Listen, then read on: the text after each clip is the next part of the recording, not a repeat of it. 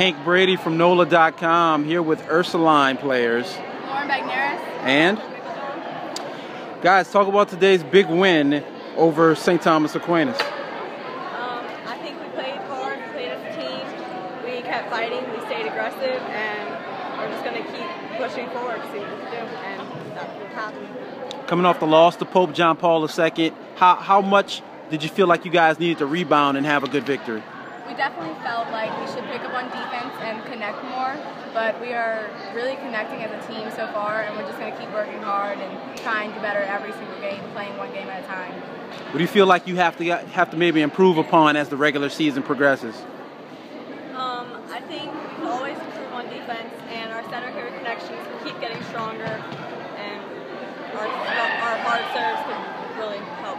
Aggressive serving always helps, and strong defense all the time. Talk about some of that defense. It seemed like you guys, when you get on a defensive run, you can really put teams away. We do focus a lot on defense because we take pride in it, and having a strong defense and getting passes where they need to go really helps us in the end. And just talk about the overall athleticism of this team. At times you guys are really flying around and you get a lot of good play at the net.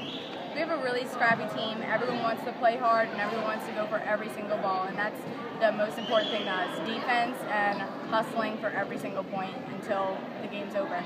What can Ursuline accomplish this season if you guys play like you play tonight?